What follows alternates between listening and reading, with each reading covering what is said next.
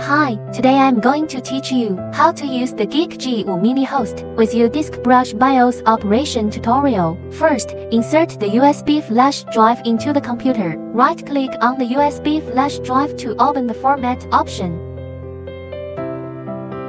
Format USB flash drive to NTFS drive letter to WIMP. Set it up and click Start.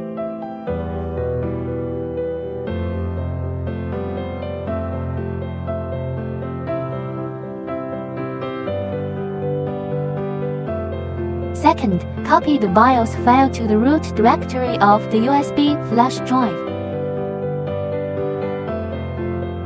Third, insert the USB flash drive into the computer. Press F key when starting or restarting. The following screen appears. Select the USB flash drive option. Press Enter to enter the upgrade screen. Step 4. Automatically shut down after brushing the BIOS. Press the power button again. Finally, finish brushing the machine.